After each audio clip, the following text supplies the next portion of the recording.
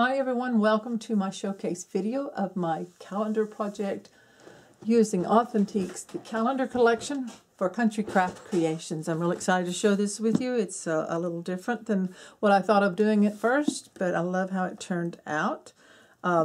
This is an easel box, so here's the top with January all set up. Permanent on the top of the easel is this black piece so that the calendars kind of stand out. So this is January. It will clip on. So I have this set up for January. I will have all the other months, but I'm not going to show you live those. I will take pictures and add those in. What's unique about this is that you can change these out to suit the month. Now, I love the blues. This is Graphic 45 Roses. Some beige flowers, sparkly flowers I had in my stash. This bow is permanent with this vintage button, but the flowers and these elements here all come off. And they're held on by magnets. So I can switch this out for February's elements, as well as change out these flowers. I can change out all of them. Oops, that one came loose. But see how this comes off? And we have the magnets there. I'm going to use these for February, I think, and maybe change out the roses. So that's those. Be real careful on this one. This can't, where it's paper on the back, the magnets are so strong that sometimes they pull the paper off. So I'm going to re-glue this magnet on that just came off and let that dry. So just peeled a layer of the paper off, put plenty of glue. I think it'll be okay. So I'm going to let that dry. So I'm going to open this up and show you. First of all, this is an easel box. So this lifts up. It's going to be hard to show you on the camera. And it stands up. Oops. So it stands up when it is sitting down flat, of course. So that's how it looks. So that's the easel. I can't bring my camera up any higher the way I have it set. So I don't want to move that. These are also replaceable elements. So I have it for January right now. This pulls off and I switch it out. Now this background will stay the same. So we're just going to have to go with that. I used the June for my box and my album, which bring this back down. The album, the calendar book album is inside this easel box, which I did reinforce with a band on the back. Now what you see is the spine of the album here, not this piece. I will show you just a minute. It wraps around and reinforces that. So this has a pull, so you just pull the box out carefully because it got pretty heavy. So I kind of push it and pull it out. So this sets apart. I put this on back here to keep this box sturdy and straight. Otherwise it kind of slid side to side because it didn't have anything in the back to support it. So I added this support piece right here, and I'll show you that in the tutorial. So set this aside right quick. This is the calendar book. Keep your decorating really flat here on the front of the book. This is glued down. This piece is glued down. This is all from June. This little floral piece is from the May papers. So this is a pocket, so you can add pictures or more cards or envelopes if you need to. This opens from the left, has a flat. You could probably put a picture here if you wanted to, and also maybe one on the other side. So I haven't decided on that. This opens back. So here we have a large pocket for all our months. So here's February, March, April, May, and June. So 6 months goes here in the front.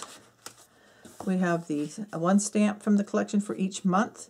And so the adventure begins. I believe this was from the June collection. I added some trim. If you move all your pages over, you have the other 6 months in this pocket. So we have this album has 6 page sets. Each month has a pocket to hold cards and tags that can be also used on your easel. If you want to clip some more in, like if you want to bring in on your January, you wanted to bring in one of your tags. You could clip it here on the side, clip it in up in here, whatever you want to do with your elements on your box. Switch them out. If you wanted to do magnets, you could put magnets on the back.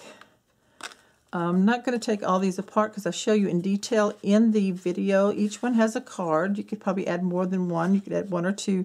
If you don't want a lot of tags, you could just put cards. So each page is decorated for that particular month. Each has 2 tags and 1 card and then some cut aparts. So you flip this over. There's your February. Lots of different elements in here. I do share the decorating as I'm doing it. Not necessarily on how I make each element because it's pretty basic. You just cut it from the paper and mat it to whatever you want to mat. But I do show you assembling them onto the page. Here is March, April,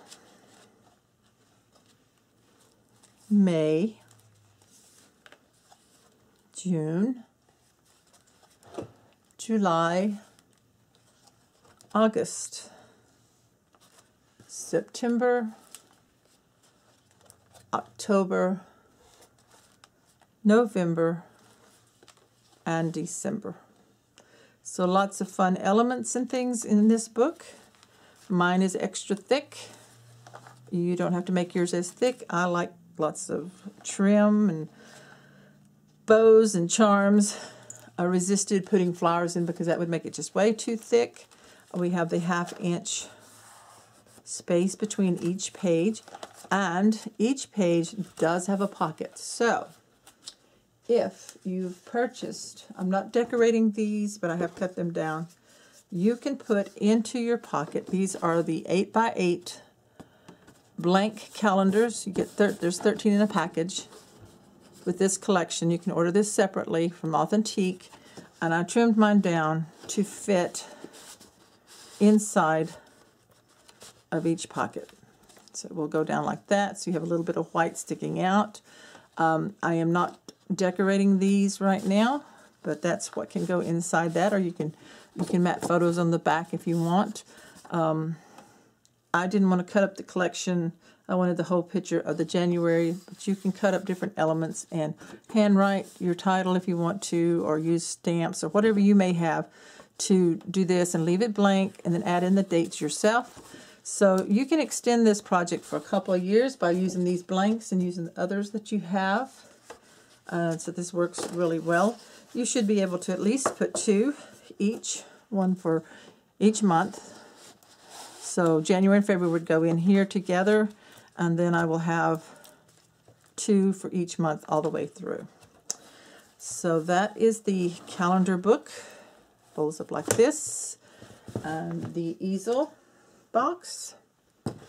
And it's actually easier to get in than it is, or it was, than to get out.